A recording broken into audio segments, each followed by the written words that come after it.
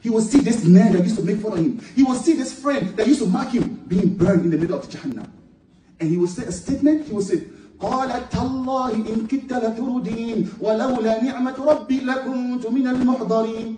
He will say, Subhanallah, Wallahi, you almost ruined me. He's remembering, you were so good, you were so eloquent. You almost caused me to leave Islam. You almost caused me to abandon Allah. You almost caused me to disbelieve. You almost ruined me. But Allah guided me. Because Allah kept me steadfast. Now he's thankful to Allah. He's saying that on the dunya, you almost led me astray. But wallahi, these people, they are so good at talking. Some of these people, they will set you down. They call themselves intelligent. The atheists, we are so intellectual. Wallahi, it annoys me when I see Muslims looking up to these people. They are not intellectual. How can you believe this dunya came by itself and you're intellectual? No, wallahi, they are not. We don't look up to them. Allah says, Wallahu yuridu an yatuba alaykum. Allah wants to forgive you. Wa yuridu alladhina yattabi'una ash-shahawati an tamilu maylan 'azima.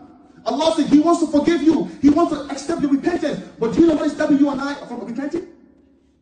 It's those people in our lives that only care about following their desires. That's all they want, to follow, to fulfill their worldly desire, their dunya. So when they see you about to repent, they'll tell you, listen, you are too young. Don't follow religion. It's man-made. They're very good at talking.